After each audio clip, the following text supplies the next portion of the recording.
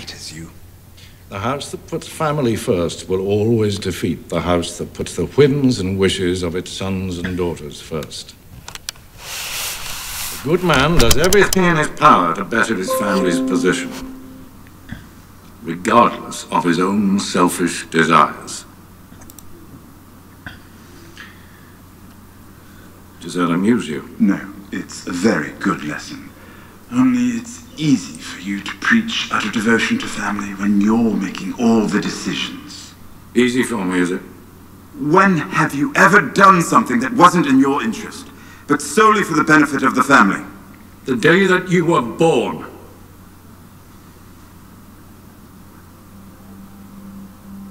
I wanted to carry you into the sea and let the waves wash you away. Instead, I let you live. And I brought you up as my son. Because you're a Lannister.